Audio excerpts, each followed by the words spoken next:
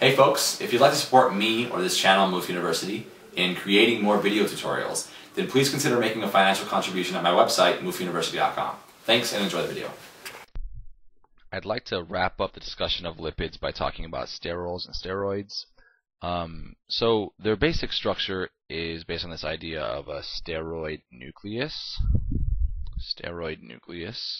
which I've drawn here.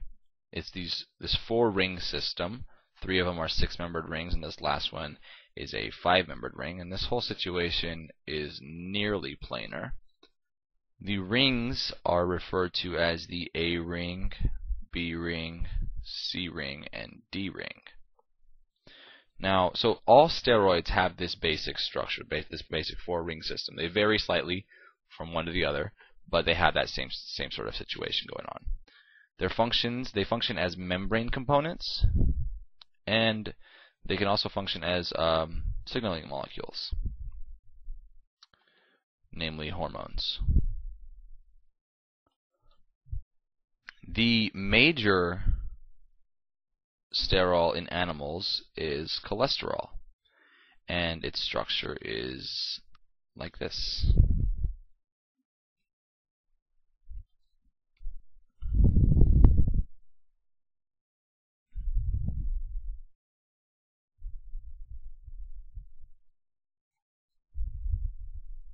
It looks like that. It is an amphipathic molecule, which means it has polar and nonpolar portions. Its polar portion is actually pretty small. It's just this OH group here. Right? It's got a polar OH. The rest of the molecule, though, is just hydrocarbons, right? Carbons and hydrogens. So the rest of it is nonpolar, which is why it can actually be a membrane component. It specifically in membranes, it plays a role in maintaining membrane fluidity. So if it gets too cold and a membrane sort of begins to become more rigid, cholesterol will play a role in helping it become more fluid. And if it becomes a little bit too fluid and might break apart, it allows it to become a little bit more rigid to maintain optimal fluidity levels. So cholesterol plays an important role there. It's also important as a precursor to other steroid molecules. In fact, something that's actually pretty important to that is the numbering system of cholesterol. It's 27 carbons long, and it's numbered like this, starting from carbon number 1 right there. And we go around 1, 2, 3, 4, 5, 6, 7, 8, 9, 10. Then we jump up here to 11, 12, 13, 14, 15, 16, 17. And then these 2 methyl groups, 18, 19, and then 20 through 27 are on this end over here. The numbering system might not seem really important right now, but there are certain enzymes involved in sort of converting one steroid molecule to another, and the names of the enzymes sometimes refer to where they're actually doing whatever it is they're doing. As an example, there's an enzyme called 5-alpha reductase. And what that does, that molecule is actually what takes testosterone and turns it into dihydrotestosterone, or DHT.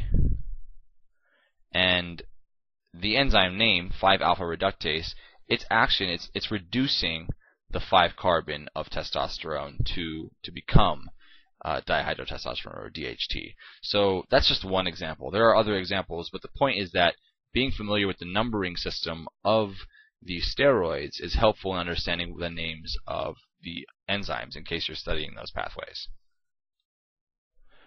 Okay, next up here, bile acids. So there are bile acids that are steroids, and their function really is to emulsify fats from our diet. And what that means is basically it takes these gigantic fats that we're consuming and breaks them up into little smaller sort of molecules that lipases can act on, and lipases will go through and break down the fats further from there. So I've just drawn here an example of a specific bile acid called taurocholic acid, and the reason the taural portion of that name comes from this portion up here called taurine, and that taurine portion actually carries the acidic group that is carrying the negative charge after it has been deprotonated. Now, steroid hormones. Okay, steroid hormones. So these are the ones that I think a lot of people study. These first two up here are the sex steroids, and they are made in the reproductive organs. So over here I've drawn the male sex steroid, and over here I've drawn the female sex steroid. The male sex steroid is made in the male reproductive organ, which is the testes, and the female sex steroid is made in the ovaries, the female reproductive organ. So which two steroids are these? You may already have guessed it. This one is testosterone, and this one is estradiol. The names can make a little bit of sense.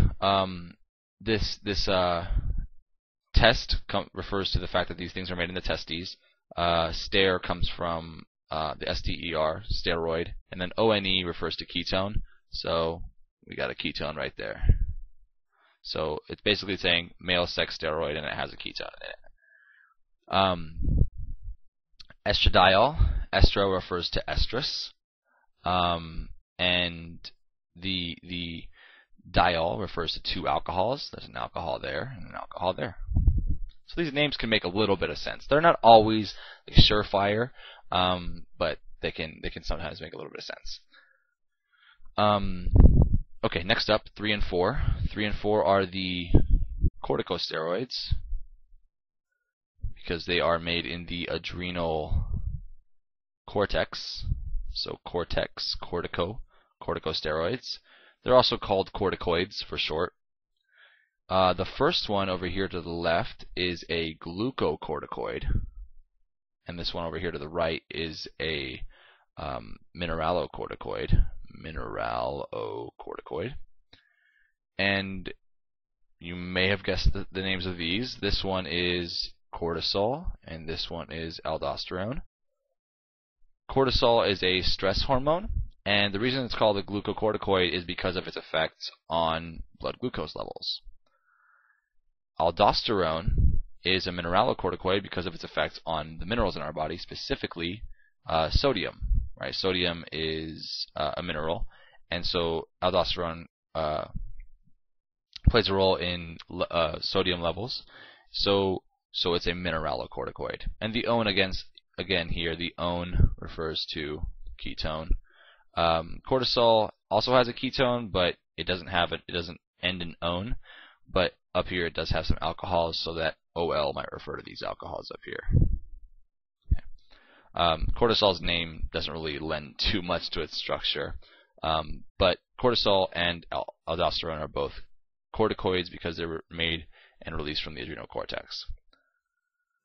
This last one here, number 5, is a synthetic corticosteroid. Synthetic corticosteroid, and it's actually called prednisone.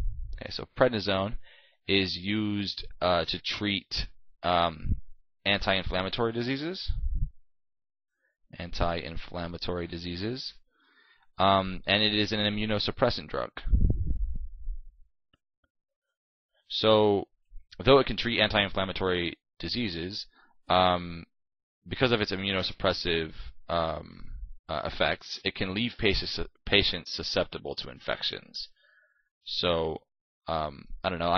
As soon as I heard that, I thought, okay, so if someone is taking prednisone for some sort of disease, we might want to make sure that we make sure that everything that we give them is pretty clean and free from infections, because they're especially susceptible to infections.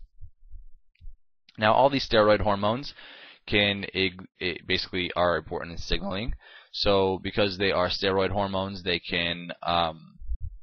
will somehow make their way to the nucleus of a cell and alter gene transcription. These guys they exert their effects by altering transcription of genes.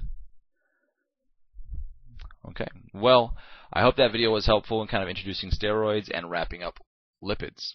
Thanks for watching. Yo, if you found that video helpful, don't forget to like, comment, subscribe for more content. And if you know anybody who might find the videos helpful, then please share it with them.